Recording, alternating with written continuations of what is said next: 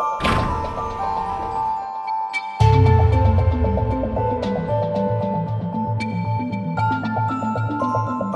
know, I love this idea. I love when we were looking at the 4 Ds this morning. It's going to tie in actually really well to what we're looking at. We're going to have a conversation with, Jesus is having a conversation with the Pharisees, and we're going to find that these guys they have the first 2 Ds down pretty good. They have the doxology, or the understanding, the knowledge, the doctrine down pretty well, but they really struggled with the actual outworking of that doctrine. You know, Robert Smigall, is kind of an interesting name, but he said this. He was a pastor of a big old church in Chicago. He said this: "We teach what we know, but we reproduce what we are." Okay, again, it's who we are, and I think that's how that plays out with that doxology and discipleship. It becomes so important to what we do. It's not just what we know. Now, what we know is important. That's a very foundational thing. It's a very important part of our faith. We have to know what we believe. We have to know who we believe in. And at the same time, we also want to make sure that we are reproducing that right doctrine in the people that are around us. This idea of we teach what we are, and we reproduce what we are. I like this idea is that it's kind of like this idea that actions speak louder than words. What we do, it really does matter. It really does play into how we live our Christian life. It does matter. There's something a lot about living a life that is consistent in word and in deed that's really important in what we're called to in the pages of Scripture. You know, when we look again this morning, we're going to see that there's this pride in the Pharisees, and there is something very prideful when we lay down a bunch of rules and regulations, and then what we don't do is we don't come alongside people and help them live it out. Right, and so it's part of that is discipleship. So, for example, here's a good example. I think it's a great example. I'm not making a political statement one way or the other, but you think about Obamacare. Whether you like it or not, that's fine. But there's something kind of weird about it when you think that it's something that they lay down and they say, this is something that you have to do, people, but we're going to exempt ourselves from. Right? You're going to do what we say, but not what we are doing. We're going to exempt ourselves from this policy. It's not a life of consistency. And so, again, whether you like it or not, it does feel odd, it does feel off. And that is something that kind of strikes at I think, our core and our heart when it comes to justice. And so when arrogant people lecture from on high and they don't do the things that are required of them, it's the same things they say, you need to do these things, I'm not going to do these things. It's irksome, right? It bothers us. And I think it should. Again, it's not a new problem. It's been around for a very, very long time. And this morning we're going to see how Jesus addressed this issue, specifically with the Pharisees and with the scribes.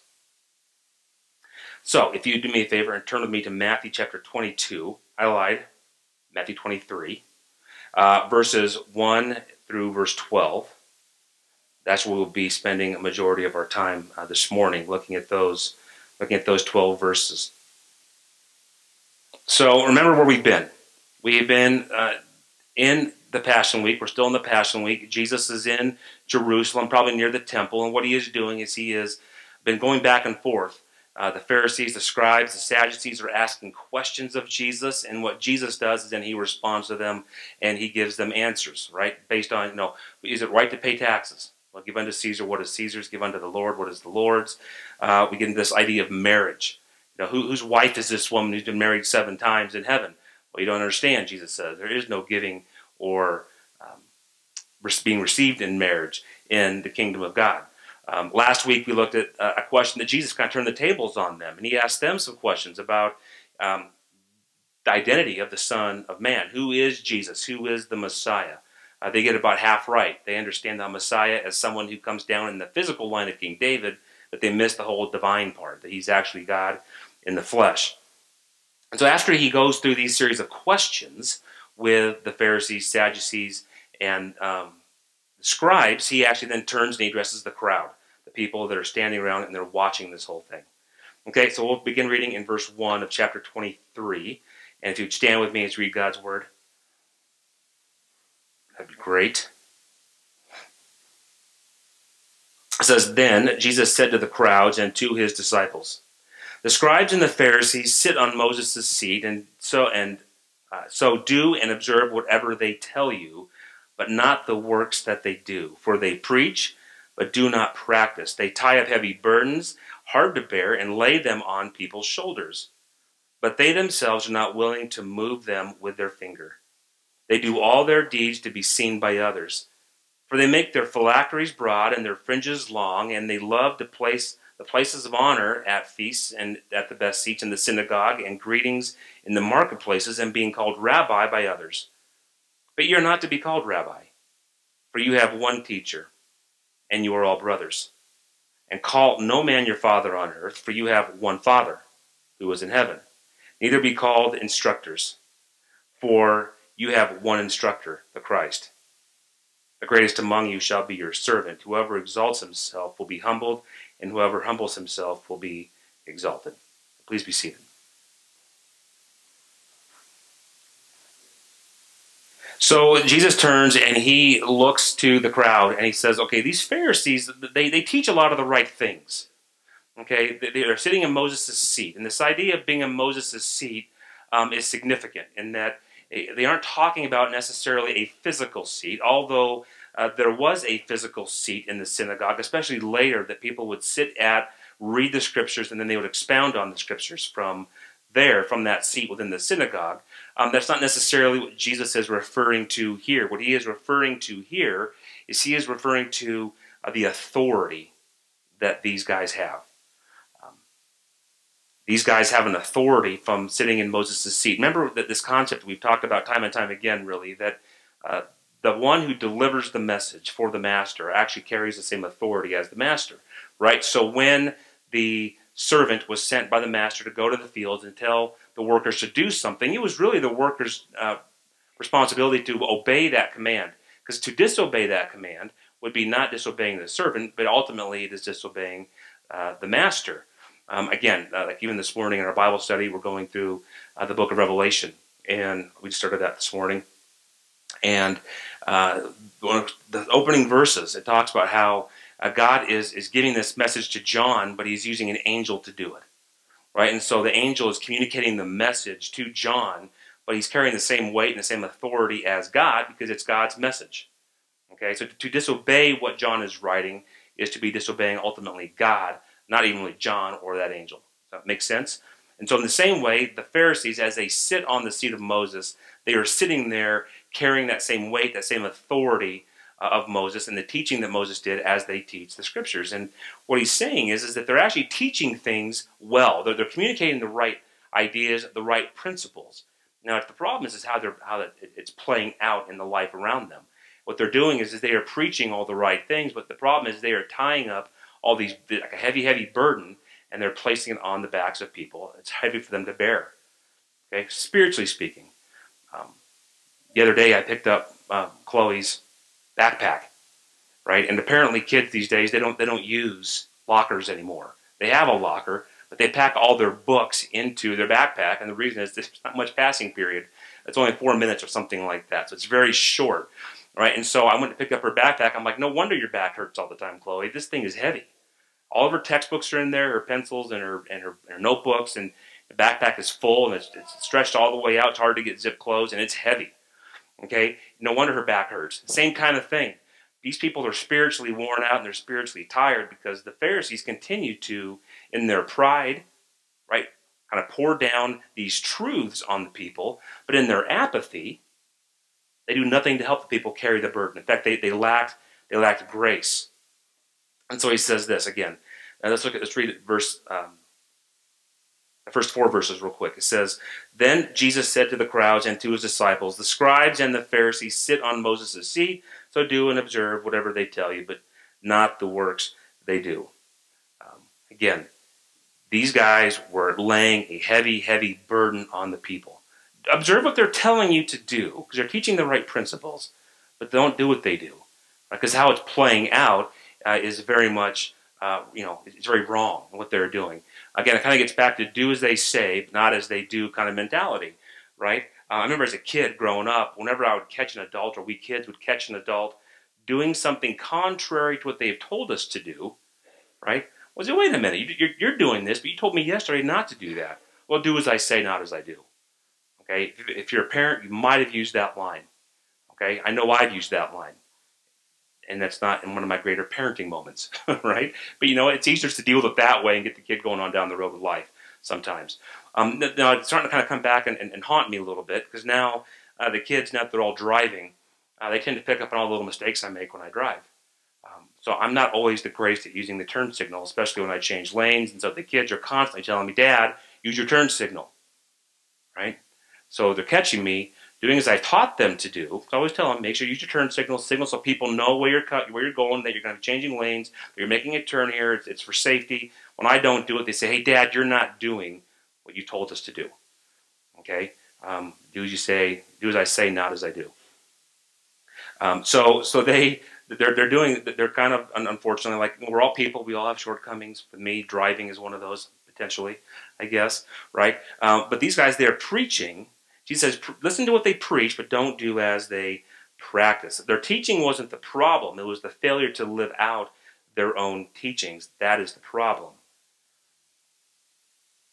Right?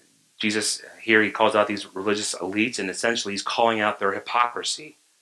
They're hypocrites. They're play acting. They're saying one thing and they're doing another. And so he's explaining here with this hypocrisy, what it looks like. They type these heavy burdens that are hard to bear. They place them on people's shoulders, but they themselves are not willing to move a finger to help the people. They're teaching the Mosaic Law accurately as they are reading and as they are expounding on it. The problem is they're also adding a lot of rules and regulations to those things. Right, so in the law, there's a certain number of rules. You know, we think of the 10 Commandments, for example. But even just with the one commandment to obey the Sabbath, there was probably 10 or 12 other commands that the Pharisees brought up that said you have to do these things to adhere to the command of God. So they're tying up this heavy, heavy burden, and they're laying it on people. There's no way that people can really adhere to these things, and they lack the grace to stoop down and to help the people in adhering to the commands that God has given them. Really, what is it? It's antithetical to the heart of God. God desires to give us rest. He doesn't desire to give us rule after rule and obligation after obligation. He desires to give us rest. And so Jesus says this in Matthew 5, verses 17 and 18. Okay, these verses kind of build on each other a little bit. So the first one here, it says, do not think that I have come to abolish the law or the prophets, Jesus said. I have not come to abolish them, but to fulfill them. For truly I say to you, until heaven and earth pass away, not an iota, not a dot will pass from the law until it is accomplished. And so we understand then that the law is still in effect, but the cool thing is that we can't fulfill the requirements of the law on our own. Jesus has done that on our behalf. He came and he lived the perfect life in his humanity and in his deity. Remember we talked about that last week, the hypostatic union. There's his divinity and his humanity are woven together in such a way that in the one Jesus, he's able to accomplish God's purposes for salvation. And Jesus does that in part by fulfilling all of the requirements of God's law on our behalf. And so that when he goes to the cross, he is the perfect Lamb of God who takes away the sin of the world. So then when he goes to the cross, not only does he just take away, or not only does he absolve us of our sin, but he actually becomes sin. And God pours out his wrath on sin, putting to death sin. That principle of sin is now dead and it's done away with. And so that all those of us who are in Christ, we are perfect in our standing before God. Okay, now we're not perfect people. We still sin. We still make mistakes. We still fall short. But Jesus he's taken care of that principle of sin. So those of us who place our faith and trust in him, now all of a sudden we find ourselves in a place where we are now set free from the consequences of our sin. He didn't come to abolish it. He came to fulfill it. That's exactly what he did. And because he fulfilled the requirements of the law for us, that burden of the law that rests on the shoulders of people, it's heavy, it's weighty, but the thing is that Jesus is taking care of it by fulfilling it. He tells us in Matthew 11:28 through 30, he says, come to me, all you who labor and are heavy laden, and I will give you rest. Take my yoke upon you and learn from me, for I am gentle and lowly in heart, and you will find rest for your souls, for my yoke is easy and my burden is light. The burden the Pharisees placed on people was very heavy. It was burdensome. Jesus says, no, Take my burden. My burden is light. I've already paid. I've already taken on that heavy burden. I've taken that on for you so that you don't have to carry that weight. You don't have to carry that burden. Take my yoke. Right? The yoke is that thing that goes, that wood that goes over the oxen's shoulders as they pull a load, as they pull a wagon. He goes, take mine. Mine is easy. Mine is light. I've dealt with it for you. You don't have to deal with it anymore. I've fulfilled the requirements of the law. And this is the heart of God. The heart of God is to give us rest. The heart of God is to give us peace. And so in verses 5 to 7, Jesus kind of lays out for us what is in the heart of the Pharisees. In other words, what is in this prideful heart. And he says, they do all their deeds, he says in verse 5, to be seen by others. For they make their phylacteries broad and their fringes long, and they love the places of honor at feasts, and the best seats in the synagogues, and the greetings in the marketplaces, and being called rabbi by others. And so what he does is he reveals their motivation and why there's pride in their hearts, right? They are proud guys. And they're seen doing the right things, the righteous things.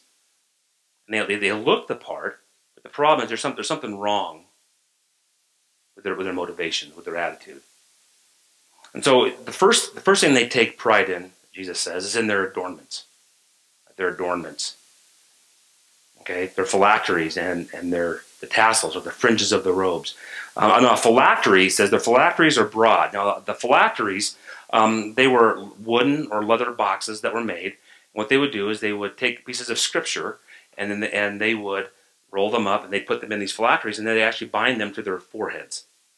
Okay, and they would walk around with these phylacteries on their heads, and they had big ones. Apparently, they're putting a lot of scripture in there. Okay, they also would take these leather bands or thongs. They kind of wrap them around their arms. And what they did this basically in accordance to what you see in Scripture, where God says in Exodus 3:19, for example, there's a few places we see this, but in Exodus 13 is one of them. It says, and it shall be done to you as a sign on your hand and as a memorial between your eyes, that the law of the Lord may be in your mouth, for with a strong hand the Lord has brought you out of Egypt.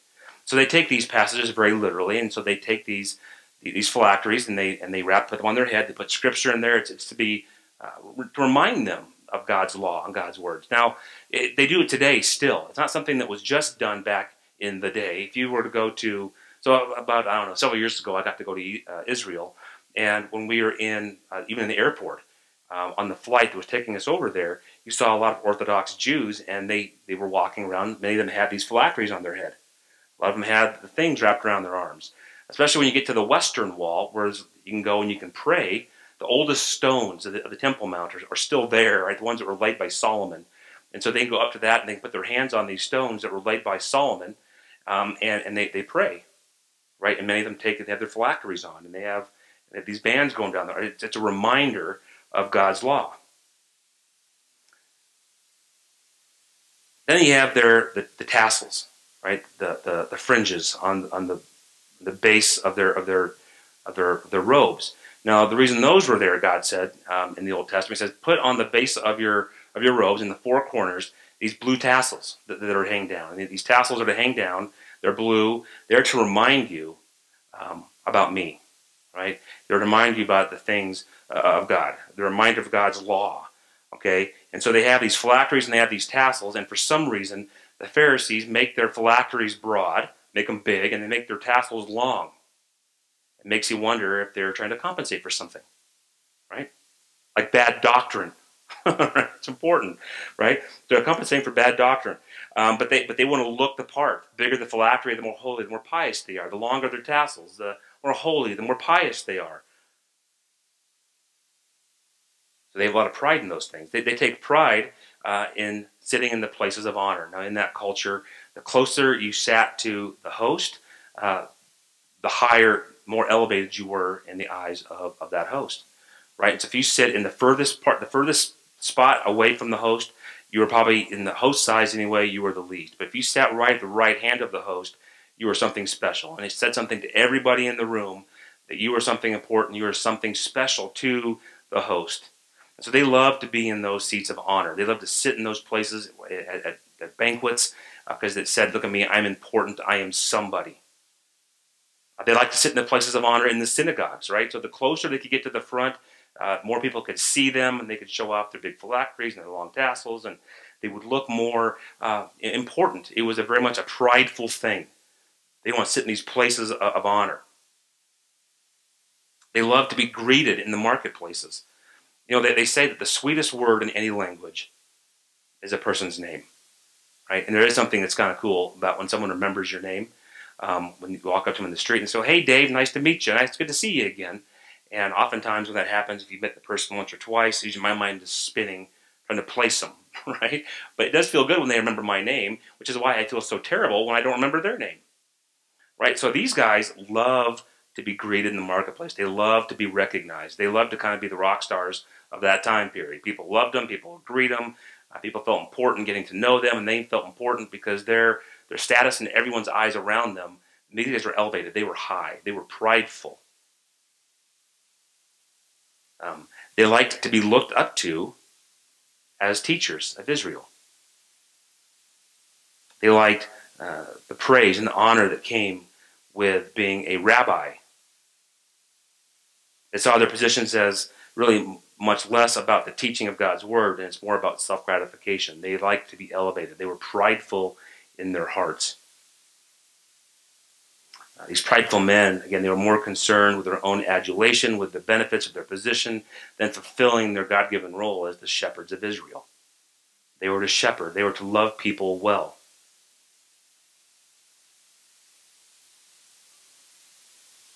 Now, do we remember now what God requires? In contrast to the Pharisees and their prideful hearts, what does God, the Lord, require of us? Saw this a few weeks ago, right? Micah 6:8. He has told you, O man, what is good. And what does the Lord require of you but to do justice, to love kindness, and to walk humbly with your God? There's supposed to be, there's a humility of heart that God calls us to. And this does not define the Pharisees or the scribes. They were prideful. They weren't kind. They weren't just in their treatment of people. They placed heavy burdens on the people. They wouldn't stoop down to help their people. They weren't the good shepherds that they were called to be. They are meant to serve, and they aren't servants. They enjoy being served, to be recognized, to have their egos stroked. So now he's going to switch gears a little bit. Jesus will. He's told us about the shortcomings of the Pharisees, and now he's going to tell us a little bit about what is better. So look in verses 8 through 10. He says, "But you are not to be called rabbi, for you have one teacher, and you are all brothers. And call no man your father on earth, for you have one Father who is in heaven. Neither be called instructors, for you have one instructor in Christ." Now this seems like a kind of a weird sentence or a weird call, okay? Because it doesn't make a lot of sense to our first century mind. But what he's doing is he is giving us an understanding about why these guys shouldn't be proud. The reason these guys shouldn't be proud is actually found here in this call to, well, what ultimately is a humble heart. This is what a humble heart looks like. Okay, so there are three terms that Jesus uses here. The first is rabbi. A rabbi is a teacher. That's what that word actually translates as. It means teacher. These guys taught in the public arena, the public square. They taught disciples. They taught large crowds. Okay. The second term that Jesus uses is the term Father. Call no one Father because you only have one Father who is in heaven. That's a reference back to the early church fathers, or not church fathers, but the fathers of Israel, right? The patriarchs. Okay, their teaching. You look at their teaching. You look at the teaching of the rabbis throughout time. The fathers of the Jewish faith, and not only ethnically but also religiously, they would refer back to those people, and they would say, "Don't call anybody father." Okay, again, it's another form of teacher. And then the last word he uses is the word teacher or instructor. And it seems kind of redundant, but it's a different word being used. It's actually a word that actually refers more to a tutor rather than someone who teaches a large crowd. And so if you've ever had to have help in math or science or anything like that, you have someone that comes and kind of does some private one-on-one or one-on-two kinds of teaching, that's what he's referring to here. Okay, so don't call anyone rabbi, don't call anyone father, don't call anyone teacher. Again, it's getting at don't call anyone. These are all the people whose job it is to expound on the Word of God. Why is that? Because we only have one true teacher, one true Father, one true instructor, and that would be God himself. Again, why should we not do this? Well, think about the prideful hearts of the Pharisees. There's something about elevating people higher than they need to be that causes them to begin to believe that they deserve more privileges, or that they need to have a higher status. There are a lot of pastors that have a lot of pride in the fact that they are pastors, and they like to be the pastor, and they like to be patted on the back and to be greeted in the foyer and to have people come to them and kind of fawn over them and guffaw over them and stroke their egos because they are a pastor, and they take a lot of pride in that. And we see that all the time. The problem is that's not what we are called to. It's about desiring to hear from God and elevating him, magnifying God, not the pastor. The goal on Sunday mornings is that as I stand here and I'm preaching God's word, is that you're not hearing me, hopefully. God does use me, but I'm only a tool. And, that also may be true. A utensil. Is that better? A conduit. Thank you. That sounded way better in my head than they did when it came out. Anyway, hopefully I'm just the conduit. I like that word. The conduit through whom God uses to speak to you. Hopefully I'm hidden behind the cross. Hopefully you're hearing God speaking to your heart, the Holy Spirit stirring in your soul rather than me. I know the reality is I know me well enough to know that I got enough issues. I got enough problems in my own life. I'm no one to seek out much information from. But God is. God is. And so that's what we do. We look to God to give us wisdom and guidance and to teach us. Jesus says that we are brothers. I'm going to include sisters, right? We are brothers and we are sisters. We are on the same playing field. Okay, and so there's no reason to elevate a pastor, put him on a pedestal. It's a bad place for the pastor to be, for the church as well as for the pastor. I think how this kind of plays out for us in the church today is that we have actually just substituted the term senior pastor and replaced rabbi with senior pastor. Again, I mentioned there's a lot of arrogant pastors out there that take a lot of pride in that position as a pastor. I think what Jesus is telling us here is we need to change our thinking in regard to how we view church leadership, especially that pastoral role within the church. Because I think what we see is that the pastoral role, the teaching role, is less of a position in the church than it is a role within the church. Okay, so for example, in Ephesians 4, verses 11 and 12, Paul writes this. He says, "And he gave the apostles, the prophets, the evangelists, the shepherds and teachers to equip the saints for the work of ministry, for building up the body of Christ." Now, you see in here, shepherds, teachers. There, right? That's typically what we attribute to a pastor. That's not really a role in the church. I mean, it's not really a position in the church, is it? No, it's a role within the body of Christ. So God has given to different people different talents, different abilities, different giftings, so they would use those gifts within the life of the church. And the idea is that we use the giftings that we've been given for the edification of the body, which is why we are to meet together. We're told in Hebrews 10, right? 10:25. Do not forsake meeting together as some are in the habit of doing, but we meet together, right, edifying one another, especially as we see the day approaching, Jesus coming back. So the role of pastor is just a role within the church. It's not a position in the church, it's a role within the church. I think about even our own elder board. Each of these guys, they have different giftings, right? There's like 3 or 4 of us, and each are designed a little bit differently, and that's the way it's meant to be, right?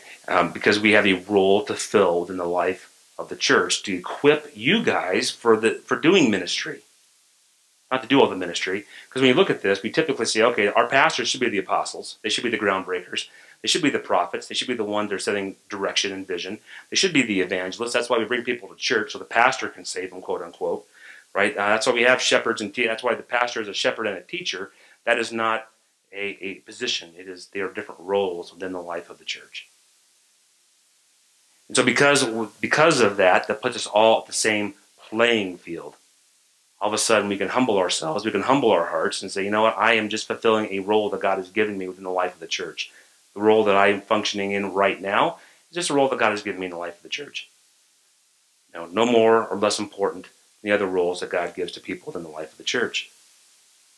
So elders, for example, are to be humble shepherds of the church. Peter writes this in 1 Peter 5, verses 1 through 3. He says, so I exhort the elders among you as a fellow elder and a witness of the sufferings of Christ, as well as a partaker in the glory that is going to be revealed. Shepherd the flock of God that is among you, exercising oversight, not under compulsion, but willingly, as God would have you do. Not for shameful gain, but eagerly, not domineering over those in your charge, but being examples to the flock. Okay, so again, we have this idea that elders are to be humble servants within the church. Okay, they are called to do a job in shepherding the flock of God. This is not what the Pharisees were doing. They were doing the opposite. They were just kind of preaching down, you need to do this, you need to do that, you need to do this, and, look how great we are. I got the big old phylactery and I got the long tassels, and life is good. I'm not going to help you do any of this stuff. I'm not really going to shepherd you. I'm just going to keep keeping up rules and regulation after regulation, and you're just going to kind of eventually be crushed underneath the weight of the law that we are laying on you. That is not what we are called to in Scripture. We are called to shepherd the flock of God that is among us. We are to exercise oversight, right? Without compulsion. We are to be in the midst of it, working together, edifying the body together as we build up the body together to do the work of the ministry. So we're equals. We serve together. Now, the attitude that we are to have is seen in verses 11 and 12. It says, the greatest among you shall be your servant. Whoever exalts himself will be humbled, and whoever humbles himself will be exalted. And I like to call this the great reversal, right? Because it's backwards to how we would think of it, right? We think of power, we think of esteem as the ultimate goal, right? We want to be esteemed, held high, seen at the top of our profession, to be the best at whatever we do. We like the glory, we like to be exalted. But Jesus says, you know what? When it comes to your heart and the attitude that you have, it's really a humble heart is the one that I will. And he's the only one that matters, right? It's the humble heart that God glorifies. It's the humble heart that God exalts. Right after we read that passage in 1 Peter just a second ago about what the elders are to do, and then verses 5, verse 4, the very next verse in 1 Peter, Peter writes this, and he goes, and when the chief shepherd appears, you will receive the unfading crown of glory. Right? So we have a humble heart, a heart of service, and we are humbling ourselves before God and before other people. Then what we understand is that is the heart that God exalts. Philippians 2:9, we're told that because of the humility of Christ, he took the form of man. He died as a criminal for our sake. Because he humbled himself to do these things, we are told that God has given him a name that is above all names. Because he was humble, he was exalted. And I think the same is true for us. When we humble ourselves and we walk humbly before other people, when we walk humbly before God, that is how we are made great in the kingdom of God. We may be pitiful in the eyes of men, right? Paul was seen as pitiful in the eyes of men. I'm sure towards the end, Peter was seen as pitiful in the eyes of men, especially as they're awaiting their execution. Throughout history, as the church has been persecuted, the church has been seen as pitiful in the eyes of men. But the amazing thing is in the kingdom of God, they are honored and they are glorified. Again, I love that passage in Micah. I'm going to read it again because I think it kind of hits home to the attitude that we are being called here to.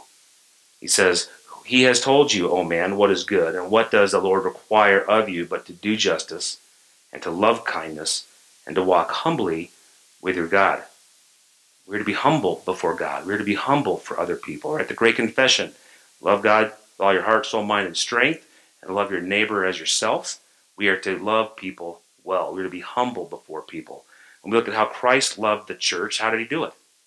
He gave himself up for her, right? Because he loves her, and he sacrificed. He was humble. He washed the feet of his disciple. I mean, time and time again, we see humility as being at the very heart of God.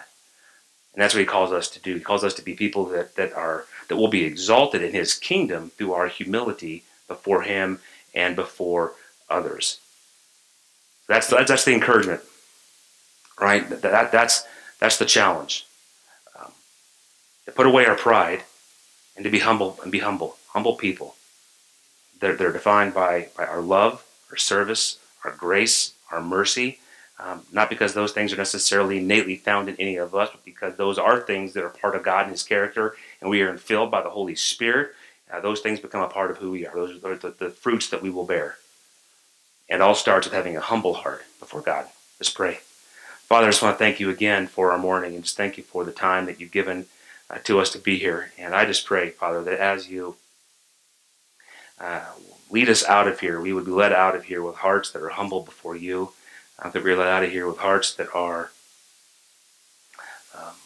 increasingly representative and reflective of you and who you are to the world around us.